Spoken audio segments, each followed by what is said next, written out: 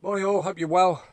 If I was to say to you that I believe many of us are using the term mental health illness as a cloak for our inability to take responsibility and accountability for a wrong decision or something that we've done in our past, that is actually really the core reason that we're experiencing such things as depression, anxiety, and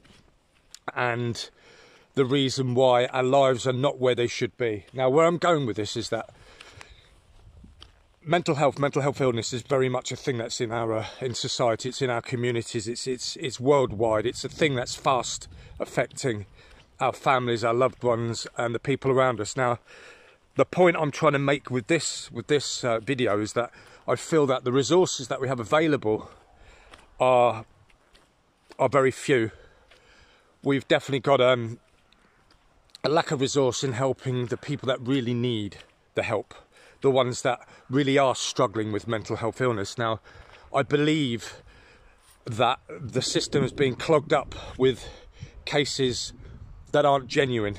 And I think, i.e. cases like myself, I think I can take responsibility. I'm able now to be accountable for decisions that I've made in the past that led me to a place where I experienced the real heights of depression and anxiousness, and you know, I put myself in a situation where people didn't want to be around me, which made me feel lonely, which made me feel isolated. But the point I'm trying to make is, I think I'd urge those of you out there, before you run straight to the hills with the idea that you've got severe mental health issues, is to just stand still and be able to be accountable for and take responsibility for things that you may have done in the past that might actually really be the reason that you're experiencing what you're experiencing. Because it's taken me a long time really to be able to stand back on this one and realise it. And I think I've always said this in the YouTube channel that I run. I've always said that acknowledgement of the problem is the beginning of your journey, and I think you have to be able to acknowledge that problem. And I think if you're somebody that's abused drink and drugs, as I have, I think you've got to be able to take responsibility for that. And by ignoring that and just thinking that that's just going to go away and that hasn't had in any way an effect on your mental health, then, you know, you're a fool and your journey doesn't begin. You have to be able to accept responsibility for those things, take accountability, and that's when your journey begins. But I'd urge you, you know, mental health illness is a term really that needs to be reserved for those that need it. And I think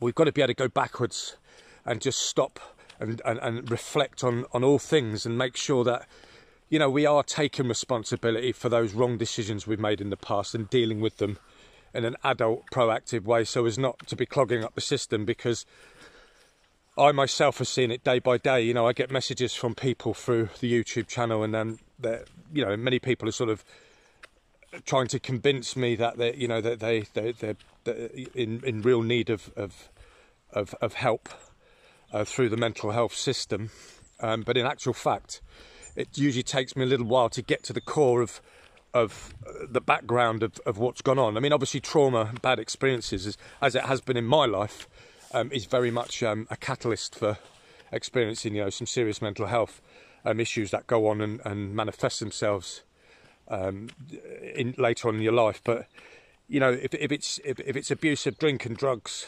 if it's the wrong decision you've made, I'd urge you to, you know, deal with that first, not hide it away, and be able to talk about it, because that there then is really what this conversation is all about. But yeah, take it easy. Hope you're doing well. Speak to you soon. Bye.